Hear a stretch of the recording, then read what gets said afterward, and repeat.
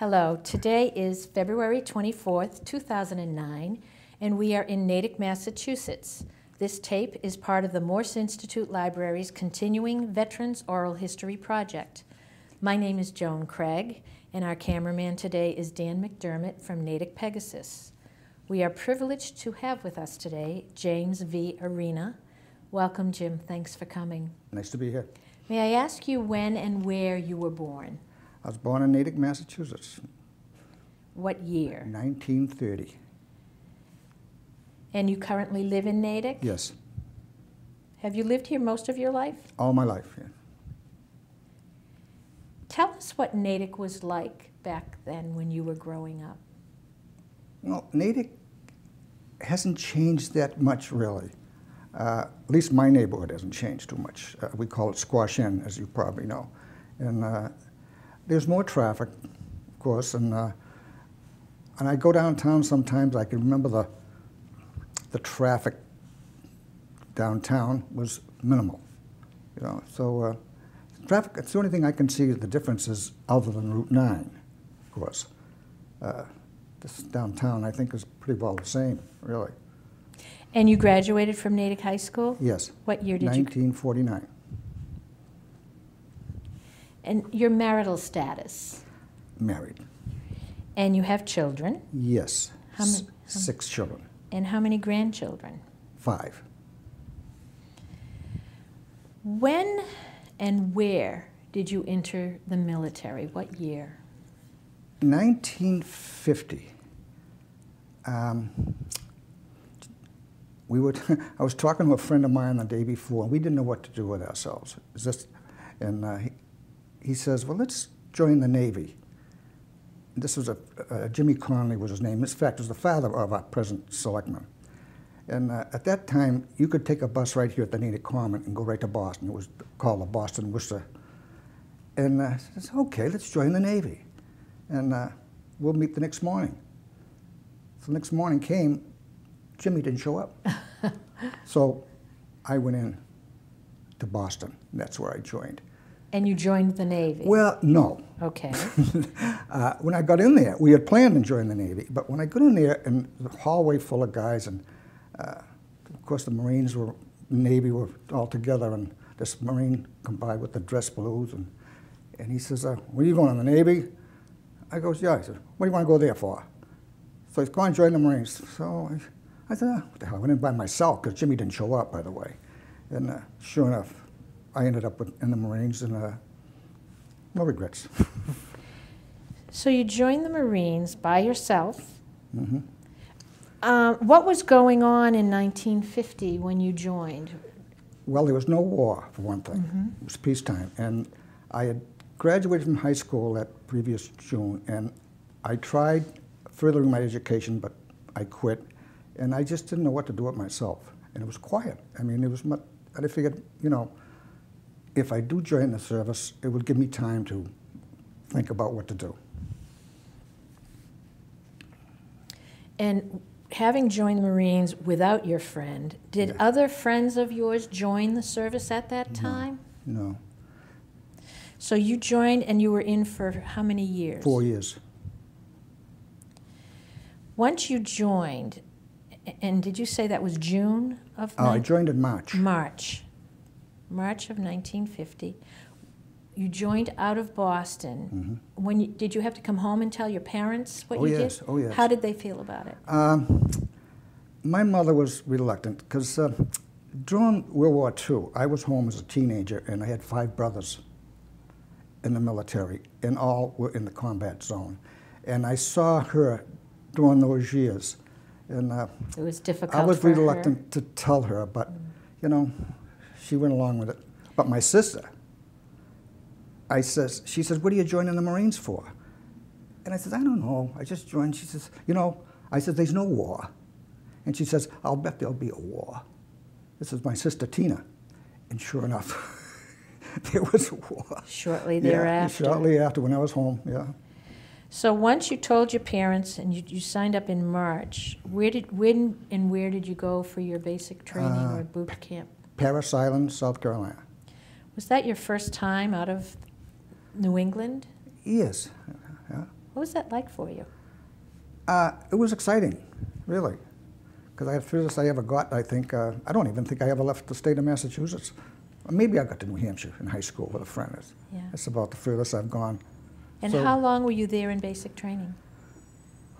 well, at that time, it was peacetime, and boot camp was normally 10 weeks, but where they had plenty of time to fool with us, it was about 3 months. About 3 months. What do you remember most about it? Well, it was hectic and humbling, but it was a challenge also. And I was in pretty good shape at that time. It was too far. I wasn't that far out of high school, and I was still in pretty good shape. So it was good, but I wouldn't, I wouldn't recommend it for a vacation. Did you receive any advanced or specialized training beyond basic training? Oh yes, oh yes. My training was kind of in reverse. When I got out of basic training, I went right down to Camp Lejeune, and I was supposed to be in the 2nd Marine Division at that time and do some training, but at that time, the military was under strength, and they needed everybody they could get to go to Korea. So And is that... the war had broken out while I was home in boot camp leave. Okay. So when I went down, they needed all the bodies they could get. And was it lessened, the numbers, because people had just come home from World War II, so numbers were down? Oh, very different. Is that why? Yeah, it was peacetime. So you were home on leave, and how did you hear about the war?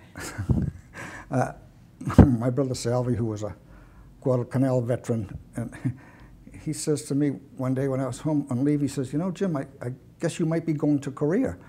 And I said, where's that? He says, well, there's a war just broke out. I said, it did? And that's how I found out about it. I didn't pay much attention to the newspapers in those days and news. Sure. And so that's... So you came back and you did some advanced training at Camp Lejeune? Very, very. In fact, hardly any training there. We just formed a division to move out, to get together when we were planning on going to California, to Camp Pendleton, and that's where we were going to do our training. And did you go to Pendleton? Yes, we went by train. By train. Yeah. And once you got to California, what do you remember most about that area? Not too much, because we were only there for 2 weeks. 2 weeks? 2 weeks. It was mostly for physical. There wasn't really much on weapons and stuff. There wasn't much training. It was mostly physical conditioning. And were you with, I think you mentioned the 2nd Marine Division? That was the 2nd Marine Division, but once I got to Camp Pendleton, they transferred us to the 1st Marine Division. And did you have some friends from original basic training or boot camp that you went on with, that you had befriended? They were friends that I had joined with at Boston. That were went in all that, through. in that They company. weren't from Natick, but they were from... Exactly. They were from Marlborough and one from Winchester. So and, you all went together? We went together. Even out to Pendleton? Camp Pendleton, yeah. And then once you were notified from Camp Pendleton, were you notified then that you were going to be going over to Korea? Yes, yeah. How did you take that? Did you all talk about it? I don't know. I was young, and I really didn't mind it when I heard it. It was kind of exciting, And before you know it, we were down to San Diego boarding a ship after 2 weeks in Camp Pendleton. And going out on a ship to get over to Asia, what was that like? Did you experience any kind of sickness or? No, I didn't. Okay. We did a lot of training on the ship. What type of training? Actually weapons mostly, just how to operate them, and it was very difficult to do on a ship, but it was the only way we could do it. So. Did they tell you what you might be up against? No. And at this point, you went in March. Was this summertime now when you were going over? Yeah. It had to be either July or August, around there. I don't remember exactly. How long were you at sea? I think it was nonstop, probably 10 days. Did you fraternize with any of the seamen, or were you just sort of all separate? No, no, we didn't fraternize with any. You know, we just stayed with our own. Did you find it confining? We're heading to Japan. Japan first. Yeah, right. And once you, 10 days at sea, once you reached the shores of Japan, where, do you remember? Yes, Kobe, Japan. Kobe, known as a place with very good beef. Is it Kobe really? beef, yes. How'd you know that? Yeah, Kobe. And what was it like for you, someone who you think never was out of New England, suddenly going to a foreign country? It was exciting. It really was. It was something new for me, and you know. And from Kobe, we went to a small camp, and we did some training there. And how long were you at that camp? I'm not sure. I really don't. And it wasn't long. It wasn't long. Probably a month. Not even that. And then, were you hearing anything about what was happening? Oh yeah, we knew it was happening. I remember when we got to this camp in Japan, they had these signs, and one of the old timers from World War II said to me, "You know, we're going to get our feet wet," and I didn't know quite what he meant until somebody told me. It was one of these signs to put on the landing barges. So it was going to be an amphibious landing. It was. That's what he meant, you know. And you had never practiced an amphibious landing? No, before. this was all new to me. How like old I said, were you at this point? I just turned 20. Just 20. Yeah. So it was all new to me, and so it was exciting. And I was a little nervous too. So once you knew you were doing that, did you get word ahead of time that it's going to happen tomorrow, guys? Or No. you just had no idea? We had no idea. So tell us about what happened. Well, we after training in Japan for a couple of weeks, we went back to Kobe to board what they call an LST. It's the kind of a ship. It has a flat bottom, but it opens up in the front. And we boarded an LST. And, How many were on it? Not many. It was just it's small. I really don't know. Probably a company, maybe 200 or so, 300. And we left Kobe, Japan, went back to Kobe, boarded the ship, and we went up the Yellow Sea, and we were hitting the end, I'll never forget this, a typhoon, the end of it. And of course, the flat bottom of an LST, I can remember the swells, the water just coming right up. And everybody was sick and everything else, so that was quite an experience I won't forget. Heavy rain. No, well, rain. It was just the typhoon was over. Because just the the typhoon wind. was Yeah, over. Okay, yeah. so very high seas. So How long were you on the LST for? 5 days. Yeah. And did you eat on it and sleep on it? Oh God, yeah, yeah. What was that like? We slept under tanks, and there was no, really room to sleep. Under vehicles and on vehicles, and we were. It was terrible. I really didn't like that at all. But that was life. Once you met land, what happened? Well, when I hit land, we were landing. It was official. I'll tell you what, from the beginning, we were going to we landed at Incheon. You did? Yeah. And to land there was a great strategic move by General MacArthur. There was a 30-foot tide, and you had to land when that tide was in, and that was in the afternoon. Usually amphibious landings are early in the morning. I understand from World War II what they tell me. But this landing was unusual. It was raining, and I forget the day, and we came out of and I can remember the bombardments and the planes, and it was like a movie to me. I'm not even a year out of high school, and here I am, and my head up, and one of those old timers said to me, "Put your head down." Yeah. All right. And you had a helmet on. Oh yeah, and so it was very exciting and very scary too at the same time. And finally we landed at Incheon there with the tide in. So that's where we're headed, and from there we went on. By foot? Yeah, by foot. And where were you going? Did you know? We're going to capture Seoul, which was the capital of, it was about, I think, I'm not sure, maybe 20 miles away.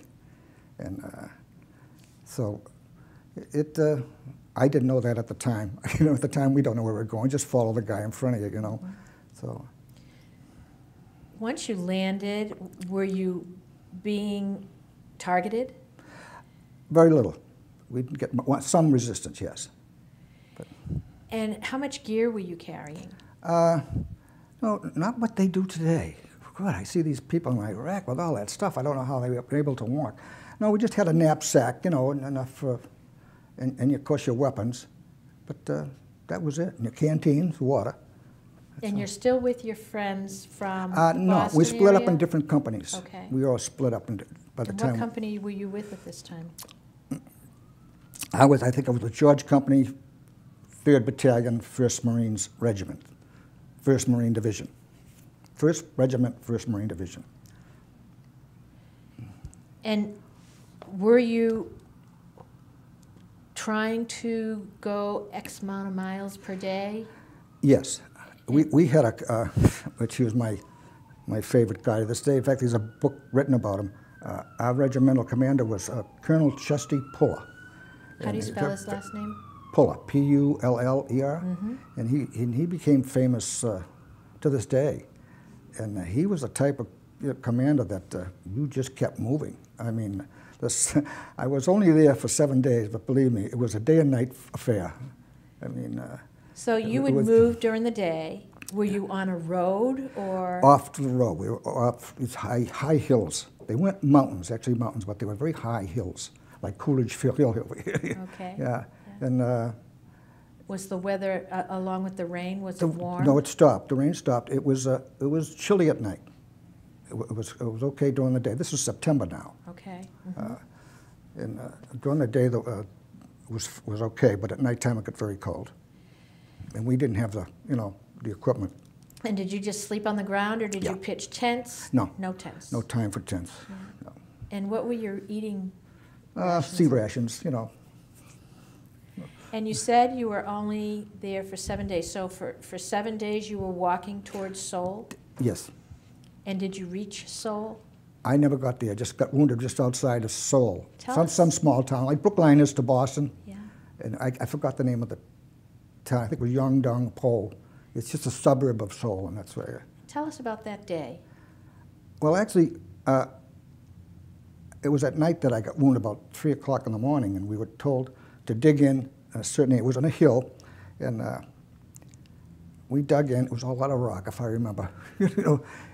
And at 3 o'clock in the morning, we started getting shelled with mortars. And of course, we're scrambling, and the commander said, "Move back." So we moved back about 20 yards, and it was a mistake because it was a direct hit on our platoon. And of course, I lost a couple of friends at that blast, and I was lucky enough, I was a rookie actually, and I was about 10 yards away. I was an ammo carrier, and I was just, so we lost a few people. They were very accurate with mortars, the North Koreans, very accurate. So. Had you been on patrol then, or were you all No, we were sleeping? dug in. We were dug in, yeah. And when you say dug in, literally Foxhole. How many were in a foxhole? Just one, yeah. And I had to move out of it. That's when he told us to move back. I had to move out of my foxhole. So I moved back, and because there was no foxhole at all. And, I was up against a little hill, And you got hit. Yeah, well, yeah, with everybody else. It was one of the direct hits, so. How many do you think lost their lives? We lost two. Two. And Yeah. were they nearby you Yeah, at we the are, time? yeah. And they were friends? Yeah, well, see, I didn't know them. I wasn't there long enough, and we had a lot of reserves that I hardly knew, and they just mixed us all together. And what happened to you, having moved back and you're sort of unprotected? Yeah, well, I was an ammo carrier, and they would call if they wanted ammunition. So I would have to go to the side, and I was at the side of a hill, and there was a blast, and the shrapnel just came right by me, and one hit me in the hand, and so that was it. I'm a very lucky guy, Joan. When that happened, did you lose consciousness, or No, you were? no. And what was the pain like? Was it so stunning and surprised? I was shocked, but I don't know, with so many things going on, that you really didn't, I just hung in there with the rest of them. We all stuck together. And did medics come right away? No, I had to move back. I was able to walk. I was very fortunate. I was able to walk. And Now, I hope you don't mind, but you mentioned to me that you lost part of your finger. yeah. Had you lost it right then and there, or had I lost half of it, and the other half I tucked. I could just take it out and put it underneath, and the corpsman came by and just wrapped it, put something around it, so it was half off. It's good. And you mentioned shrapnel. Were you hit elsewhere with shrapnel? No, amazing. I had powder burns, on my sides, but it was amazing. It's the only place I got hit, and I was holding a rifle at the time, so somebody up there likes me. And how far back did you have to move before you all felt safe? Oh, I don't know. We went about 200-300 yards back till we regrouped. We had to regroup. And I was gone by that time. They took you. Yeah. And how did they take you out? A Jeep. A Jeep. And Yeah. did they take you to like a medic? You ever watch MASH? Yes. So a MASH. That's area. what it was like. Exactly Just like that. exactly. And they were just as funny.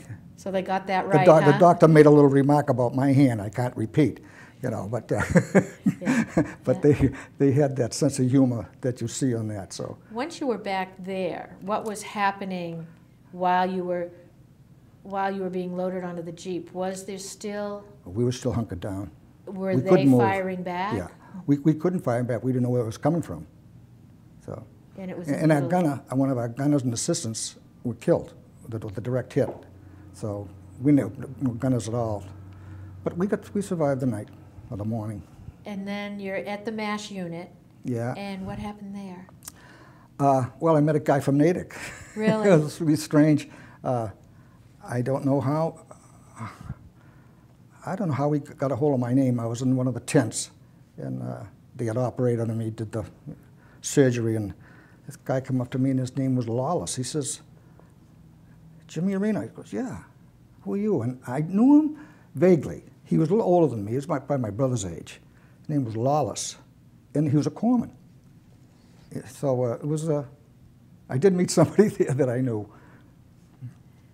And how long were you in the unit, the MASH unit? About a day or so, and they evacuated me out to Incheon, to the hospital ship. And that's when I noticed the 30-foot tide. Ships were actually in mud. Really weird. They were in mud. They got stuck. They're just right there. They had to wait for the tide to come in before they could. In. So I was in a hospital ship there, and from there, the hospital ship took us, a lot of us, to Japan.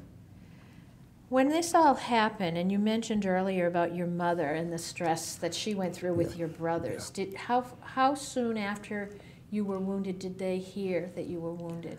I don't know. My brother John told me that they got a telegram, and the telegraph office was down where the depot is, now where the train station is. In Natick. And my brother wouldn't let the cab driver take the telegram to my house. So my brother came up, and it's one of the times in the Marine Corps that I really feel, in fact, it still bothers me to this day, and I didn't find out my mother. She got sick over it, put her in a hospital, and my family never told me that until years afterwards. And I kind of, it bothers me a lot. It just still bothers me to this day. Because I know what she went through during World War II. And my 5 brothers, they come back without a scratch. And I go over there, and in 7 days, I get whacked, and I'm embarrassed. I was embarrassed to talk to my brother Salvi and John, and those guys, John and Tony, were in Europe during the war. Salvi and Frankie in the Pacific. My brother Joe was in the Pacific. We thought he was a prisoner of war. And here I am, in a short time, and I put all that stress on my mother. And it kind of bothers me.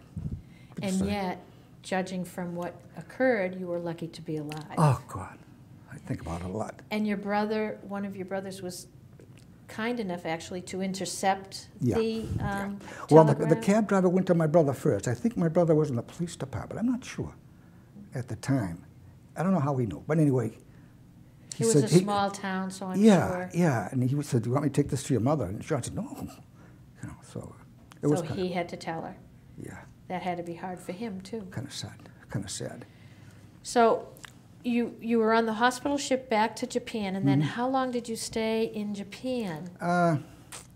Gee, Joan, I really don't know. But I remember being at that camp also for R&R, that they call R&R. The Army calls it R&R, I don't know what that.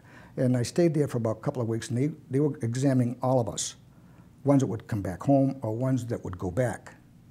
And I can remember lining up that day for the decision. And, you know, at that time, you know, if I went back, I went back. It didn't, you know, I was young, but with my wound, I couldn't go back, so they sent me home. So. And did you go by ship again? Yes, I came back home by ship. I bought it was a ship that was contracted out, and the food was terrible. How long were you at sea then? We stopped at Okinawa to pick up a dog. To pick up a dog. A dog? Yeah. Why? Well, like I said, the ship was under contract. It was a private, and a woman and a dog. I can remember, this is in Okinawa. I thought we'd never get home. But then we stopped at Pearl Harbor on the way home, and then San Francisco. So did you see the effects of World War II at Pearl Harbor when you... No, I never got off the ship. All right. We just got there. And then from San Francisco, did you have to get re-examined? No, San Francisco, I don't remember. We did get examined, but I don't recall. All I know is I got on my first plane ride down to San Diego. My brother lived, a Navy guy, lived in San Diego. And I went from there from a plane. It was a Navy plane, down to San Diego. To visit with him? Visit with him. And I was going to go home, and he said, no, you look too, now I don't want to see you that way. Go put some weight on you first before you go home, you know. So how long did you stay with him? About a week. It was over Christmas and New Year's, I think, yeah. So being in San Diego, was the weather a little nicer? Oh, yeah, yeah. He took good care of me. Did you talk at all with your brother at that time about what occurred? You know, not really. Not unless they asked me. Even when I got home, I didn't talk about it unless they asked me. My older brothers, they were in the war, so they asked me. You had something in common with them. But I never really talked too much about it. Right now, at the present time, my sons are older now, and one son here recently asked me, my son Joe, asked me some things about Korean, and you know, I can't remember.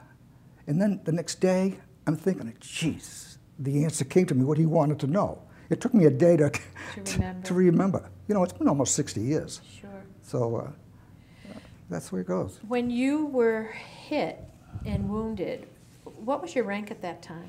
Private first class. When you were hit, and it was in the middle of the night, as you said, so you got no air support then, or did you? Oh, we have, not at night, no. But that was very, very, very important, the air support we got. Because I saw the damage it did. We moved on that day after, and the damage they did, and wow, saved a lot of lives. After the fact, they came in and what did they do, bomb different areas? They strafed. See, it was like a main road, probably like Route 9 is, you know, to Boston. And it was a main, I don't even know if it was hot-topped or not, I can't. But I can remember seeing what they did to the tanks, the enemy tanks. And I still, the only sad part, I saw a lot of civilian, first time I really saw dead bodies, you know, civilian dead bodies. What's that like for a 20-year-old to see that? It was really gross. I mean, I really, but at that age, I guess, well, this is the way it's supposed to be, you know. It would probably bother me more now, where I have my own family, than it probably did then, you know. But I see a lot of civilians. Now, did you see other civilians who were alive, and if so, how Not did many. they? Not many. How did they? How did they react to you when you were going through there? Well, we went through one colony. What they call it, a leper colony, yeah. And but they all just stood back behind. They didn't come out. You know, they just stood still and they hid behind the. And you knew it was a leper colony? Well, that's what somebody told us. Okay, we know for sure. Yeah. But we went through that colony, and they never came out. I never saw it. Like I said, it was a very short time, and I didn't really, you know, look around. Sure. You know, so. Now, when you had mentioned earlier Colonel Puller? Puller, Chesty Puller, yes. And do you feel he was a good leader? Very, very good. Very good. He was so good that I guess the enemy, we left the enemy behind us. Do you feel your medical treatment over there when it occurred was adequate? I couldn't tell the difference. You know, I never was in combat before, so I assumed it was good. They got me out of there, and I thought it was good, yeah. Were there nurses in the MASH unit also? I didn't see one.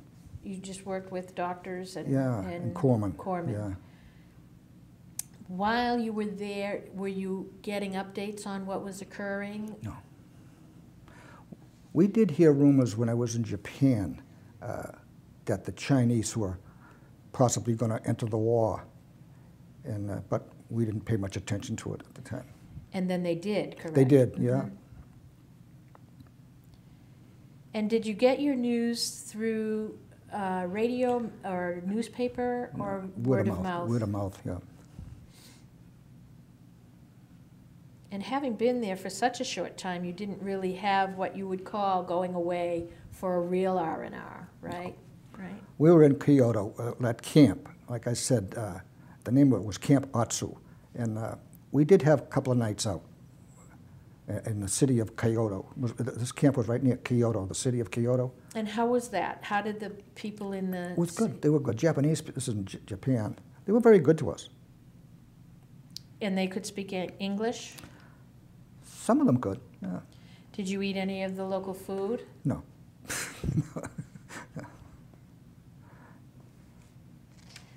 Before you entered combat, how much did you remember or did you know about the enemy that you were going to face? Absolutely nothing. How about after? Very little after. You know, I knew, you know, they were pretty good military fighters, but I didn't know them personally. I never met anybody personally. Do you feel you were properly trained and equipped for what you were going to face?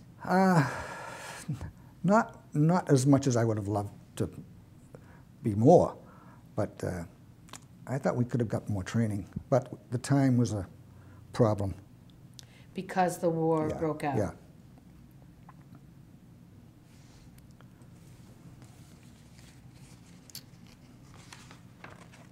Do you feel your weapons were equal to, better than, or inferior to what you were facing?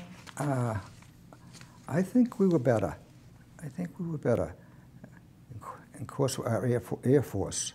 I don't think they had much of an Air Force. So we were good. Once you came back from San Diego, did you go to Boston? Did you have to finish out your career? Oh, yeah. So once you got home, did you have some time off? Oh, yeah. How much time? Do you remember? I don't know. Well, what was it? 30 days, I think they gave us at that time. And then I got stationed at, I went to Quonset Point, Rhode Island. Rhode Island? Yeah. While you were home, you mentioned earlier that your mom took it really hard. Was she home from the hospital when you got home? Oh, yeah. Oh, yes. Oh, yeah. And did she feel that you looked pretty good for what you had been through? Oh, yeah. She studied her. You know, yeah, she was a great lady. Yeah. So you had a large family. Yeah, 10. There was 10, and I was the youngest. So that had to be very tough for everybody to have the youngest go off to war. Yeah. So you had a 30-day leave. During that 30 days, what did you do? Oh, I had a lot of fun. Yeah. And saw all my friends, you know, and it was great. I think it was 30 days, Joan. I'm not sure. And most of your friends were not in the service? They were starting to go in the service at the time. The war, you know, I was over and back before. Before many of them even left. Yeah, exactly. So you were one of the early ones going over. That's right. So then you went to Rhode Island, and how long were you stationed? That was 6 months. It didn't last long enough. And what were you doing on a daily Guard basis duty. there? Main gate and guarding. There was a pier there. The big ships came in and guard the pier, and it was good duty. I was home every other week. I was going to ask that. You were so close to home that you could come home? But like they say in the military, good duty never lasts. So then what happened? Then I got transferred back to Camp Lejeune. However, being one of the first ones back from Korea, I had the opportunity, they asked me if I wanted to go to the Mediterranean, and with a certain battalion. I said, sure. So they transferred me to a battalion that goes to the Med. The Marine Corps always have, the 6th Fleet always has a battalion in the Mediterranean at all times. So they would be on a ship? Yeah, we live in a ship. So I had the opportunity to go join that battalion. And then I says to my mother, I says, Mom, I'm going to go see your sisters and your relatives. And she just shrugged it off, because nobody had ever been there since they came to this country. And I wasn't sure I was going to go either, but I said it anyway. So when you went on this ship to the Mediterranean, did you have full use of your left hand at that point? Oh, yeah. Yeah. Well, it was very sensitive. Sensitive, it still is. Yeah. Yeah. So you went on, did you go right from this area to the Mediterranean? No, I went back to Camp Lejeune. Okay, that's what you said, sorry. I joined this battalion that was going, and... Do you remember what battalion it was? No. I was in the 2nd Marine Division now, and I really don't remember. And you went by sea? I went, yeah. And what were you doing? Were you going up and down the coast, or? Oh, no. No, we traveled Naples, Italy, France, Nice, France, Taranto, Italy, Athens, Greece, Beirut, Syria. So, It must have been fascinating. It was great. It was a great best tour you had. And what were you doing? Just patrolling? Actually, we made a couple of amphibious landings. The one on Crete, the island of Crete, and one on the island of Sardinia. But other than that, it was like a vacation, you know. We lived on the ship, and it was great. Probably got a Met great... Bobby Drew in Naples, Italy. You met Bobby Drew? Yeah, he was on who a, happens to be was a on an Natick aircraft. resident. Yeah, well, I knew he was on an aircraft carrier, and the aircraft carrier was anchored out there in Naples Harbor, and I went out to see him out there, and we went out on the night. That had to be fun. Yeah, it was. Seeing someone you knew. Yeah. And how was the weather? Fine. I went to Sicily. I didn't tell you that. That was the most important. Tell us about Sicily. We we stopped at 3 ports: Palermo, Syracuse. Just two ports: Syracuse and Palermo. And Palermo, I was allowed to go and see my relatives in Messina, which was about 70 miles away, I think. And how did you get there? Oh, God, what an experience that was. By train, by myself. And you'd never met them before? No. Did they know you were coming? Well, you know, my mother had written them and said there was a possibility that I might come. And, you know, honest to God, I think they must have had a guard out every day looking for me, because the day I arrived, I went by train from Palermo to Messina, and that was an experience right there, the train ride. And I got in this taxi, and they took me up in this hill, the village outside of the city.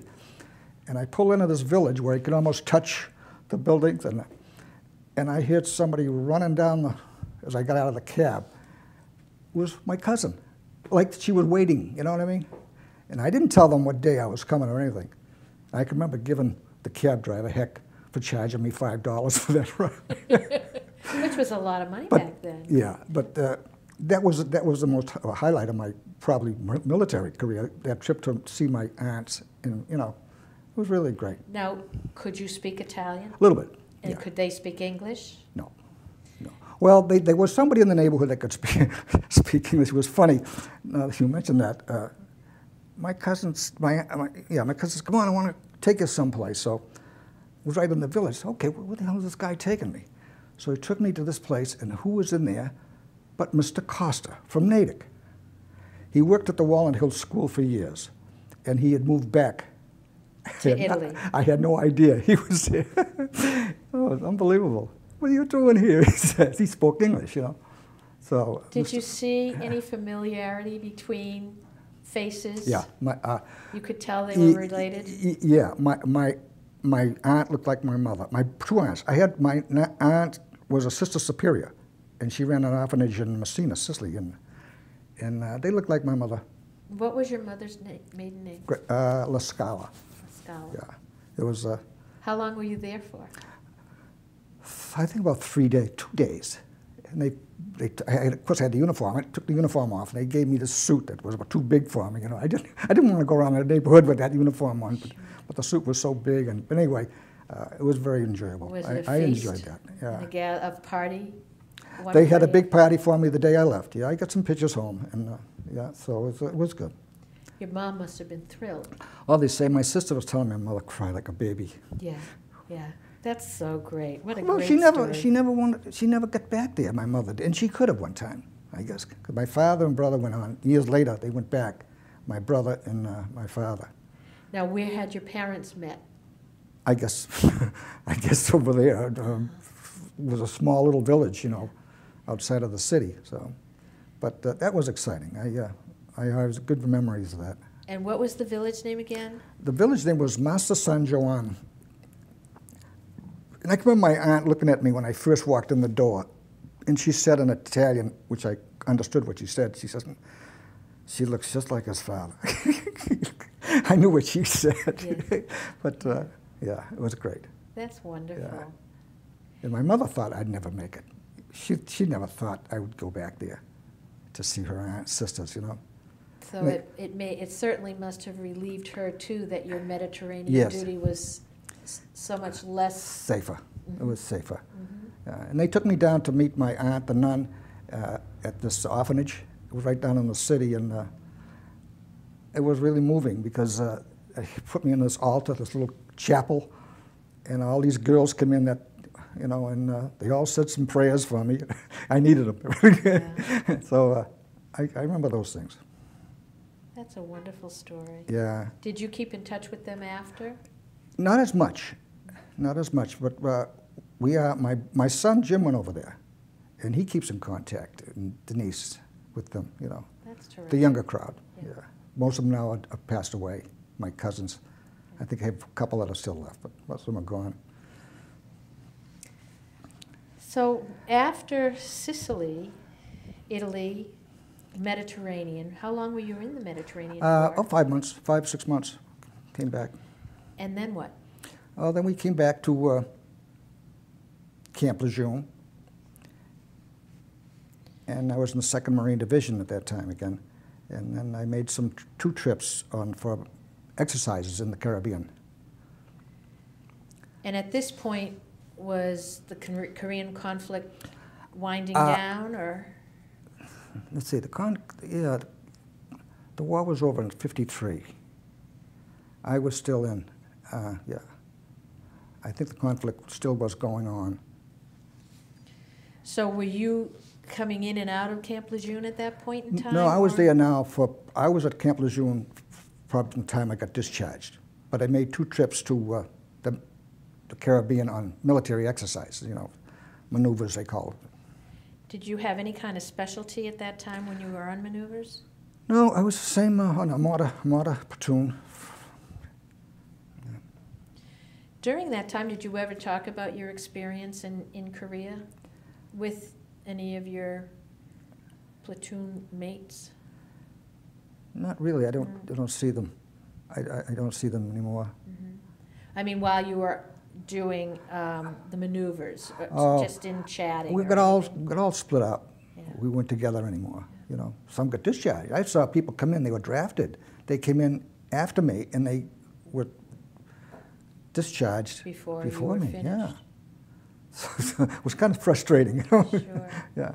Was that because you enlisted and you had the extra year? Well, I went in or- peacetime, Mhm. and so So when were you discharged? Camp Lejeune. Yeah. What year, do you remember? 1954. At what rank? Sergeant. And because you were wounded and you saw combat, what kind of medals did you get? Well, no big deal. Purple Heart and the Good Conduct Medal, which everybody got. And, well, I guess if you're good conduct, but Mostly the Presidential everybody. Unit Citation, I don't know. So once you were done, what was it like coming home? It was great. Why? I don't know. I was married. Oh, so when did I you got get married in the service. I got married in 1952, and it was great to get home. So in 52 you got married while you were still at Camp Lejeune? Yes. And your wife, did she come with you? No. Or she stayed home in Natick? Yeah. She Was did. she working at the time? Yes. She continued working, and it worked out okay. And while married but separated like that, how often did you get home or to see each other? Not often. We used to drive home. Can you imagine, John, drive home 826 miles from Camp Lejeune, and there was no 95 at the time, and stay one day, and then go back to another. You know, I don't know how I did it, but it was worth it. It was worth it. How long have you been married? I think it's 56 years. Bless you. Yeah. When you came home, did you discuss with, I think you said earlier you really didn't, but repeating that again, did you discuss with your family, friends, anything about what transpired, especially during combat and injury? No, not really, no. Not unless my older brothers asked me something. No, not really. Did you join any unit of the military reserve? No. Did you join any veterans organizations? You name it. You joined it? I think I belong to every one in Natick except the AMVETS, and nobody asked me. And are you still active in those organizations? I'm not active. I am a life member of a couple of them. Have you received any veterans benefits, such as hospitalization benefits? Yeah, well, I've been to the VA a couple of times for eyes and ears, and stuff like that. And do you get any kind of disability because of your injury? Yes, yeah. And what about any GI Bill or anything like that? No, I never use it. Do you attend any reunions from your old outfit? No.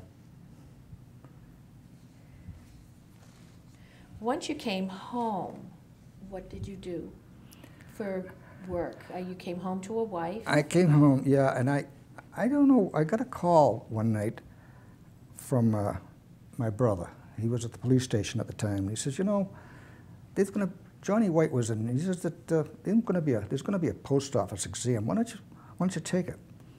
And I said, yeah, why not? So I took it. And so I went into the post office, and I stayed there for almost 40 years. And it was a good move on my part. I enjoyed it. And many people in the town of Natick and I know where they all live, too. You, yes. The numbers of their houses, too. I will say at this point that in talking to our videographer, Dan, you knew exactly not only that he lived in South Natick, but what his street number was, which is remarkable after all these years. I know. People say, people come up to me a lot, and, hi, Jim, how are you? And I don't know their names, but once they tell me their names, I said, oh, and then I remember the number of you know the house. street and the number. Yeah. And you retired. I wish I had that memory when I was in high school. You did retire from the post office? Oh, yeah. I've been retired quite a while now. How important to you was serving in the military? I don't know. I think I grew up a lot. And I look around and I think how lucky I am. I play in a band now, and I go to these cemeteries a lot during the holidays. I play in a band in Canton.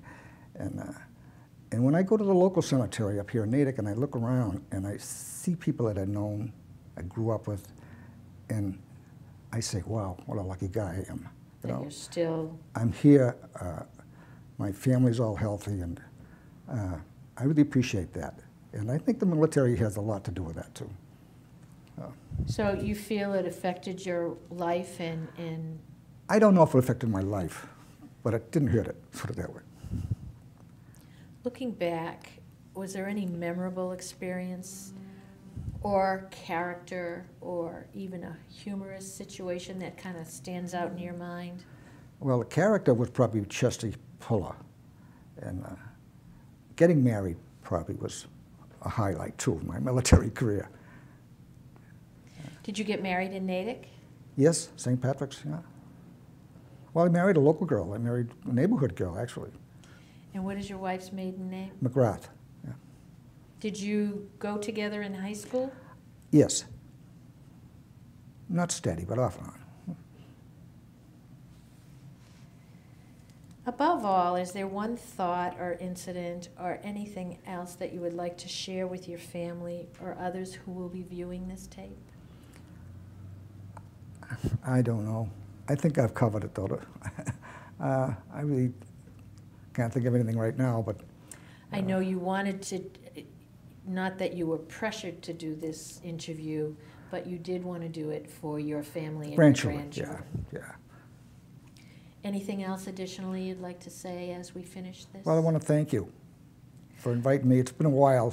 I know Stan Korn's been after me for a number of years to do this, but I just never, you know, I don't. So I saw you that day at the mall, and I said, well, now's the time. Well, we appreciate James V. Arena. Thank you so much for coming in today.